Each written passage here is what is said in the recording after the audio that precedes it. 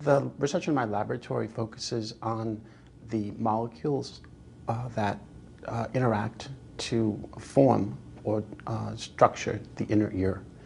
The molecules are encoded by genes, and those genes are expressed at specific times and in specific places in the inner ear. When there's a genetic defect or a change in the structure of those genes, certain molecules may not form or may form incorrectly, causing functional impairment in the inner ear, which can cause deafness.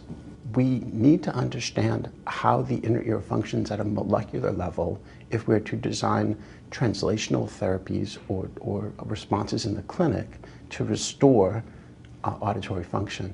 We need to understand which molecules are expressed where and when, how they interact, how they function.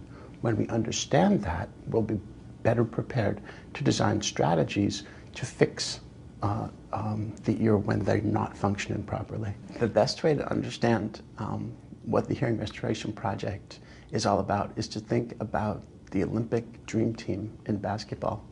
And when there are all these incredible, Michael Jordan, all these incredible, if you could construct a basketball team that you'd want to represent your country, these are the people you'd put on it. That's my sense of my colleagues in the Hearing Restoration Project.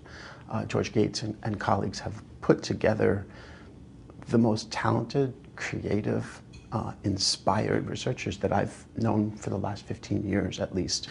It's not about rank, it's about how creative are your ideas and what have you shown in the past that demonstrates your productivity as a scientist, knowing that they're the most creative thinkers and the most productive scientists. Put them all in a room and say, deafness, we want to solve this. And we want to solve it on a timeline of 10 years. Go do it.